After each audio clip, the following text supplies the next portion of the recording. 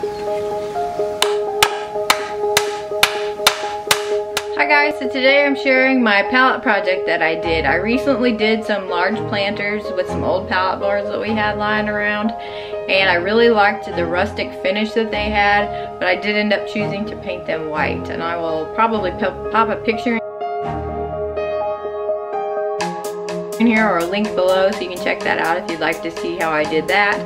But I also recently made a new patio in the backyard using pavers, and I felt like the space needed something, and the idea came to me to make a coffee table. So I decided to make a pallet wood coffee table for my new patio, and I'm going to leave it in the raw, rustic, old weathered board finish. So it's not a perfect tutorial because I did have a little mishap in the middle of the video. It did not go as planned, but I hope it still sparks some ideas for your own yard. So I started by just getting the boards ready to use, and then after I had them all ready, I laid them out on the ground to get an idea because they were actually the perfect length the way they were. I ended up using 5 boards as my width, and then I placed a board across the top, and that's how I'm going to attach them together. I just simply used a square to mark where I need to cut, and then cut my board.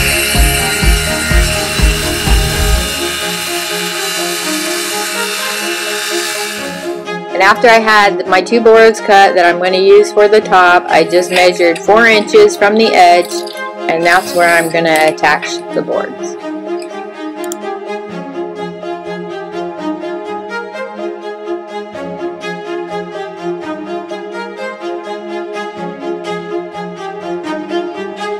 Top was done, and then it was time to work on the sides, and I decided to make 2 end panels, and I made them basically the same except the boards that I used to attach I put along the edges, and you can see them here. However, when I was finishing up the second end panel, a screw slipped and things just kind of happened really fast, and you can imagine what happened, and I ended up having to go to urgent care to get my finger taken care of, and I will spare you the details, but I had to take a little break from this project. My finger is doing better. It is still very sore, but I am back to work on the project, and I needed something to attach the end panels to, so I added another board underneath the top, but I did this one 2 inches from the edge, so I had plenty of space for attaching my end panels.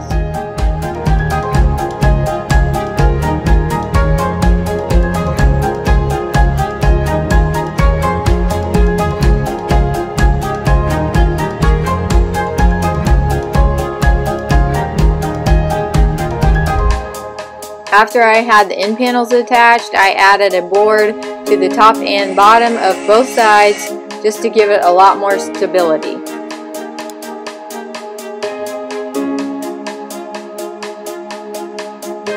It is completely rustic, has that old weathered, worn out looking finish, and I really like it. I really like how it looks in this space.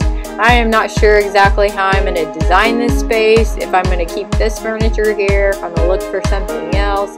I'm not exactly sure yet. This whole area is a work in progress, but right now I'm really happy with how it's going and really happy with my new coffee table. I like it in that space, and actually it was a no-cost project because I just used stuff that we already had laying around. Well, let me backtrack. It was a no-cost project except for the mishap and all the costs associated with that. My finger is doing better. It is on the mend, but it is still very, very, very sore. But back to the space, I'm still trying to decide if I want to keep that furniture or look for something else, and how I want to do the planters, if I want to change them up, or which planters I want to use for that space. It's just a work in progress, but that's kind of how I feel about all my garden spaces.